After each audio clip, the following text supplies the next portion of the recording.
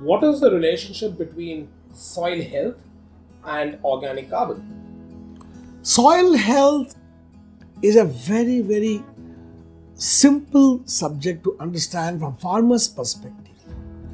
A soil that supports a plant, soil that supports the growth of the crop is called good soil. And every farmer knows if he or she applies more compost to soil, the soil health always is better. What is composting to soil? The dung, the residue, the crop residue, vegetable waste, fruit waste, all of them that when decomposed, they become soil organic matter.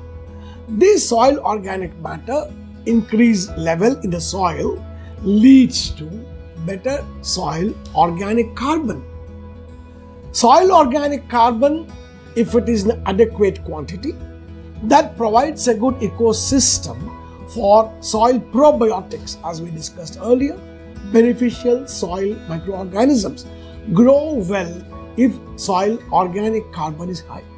Unfortunately, due to our industrial agriculture, monoculture, indiscriminate use of pesticides, indiscriminate use of chemical fertilizers, abuse of weedicides, all have resulted in depletion of soil microflora. That means the soil beneficial microorganism count and the variety has depleted drastically.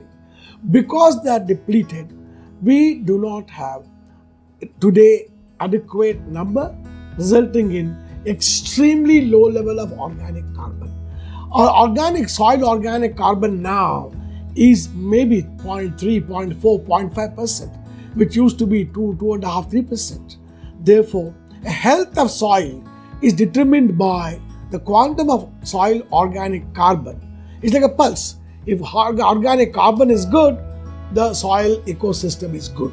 Therefore, all our practices should be to increase soil organic matter by giving more organic material, more biomass, more compost.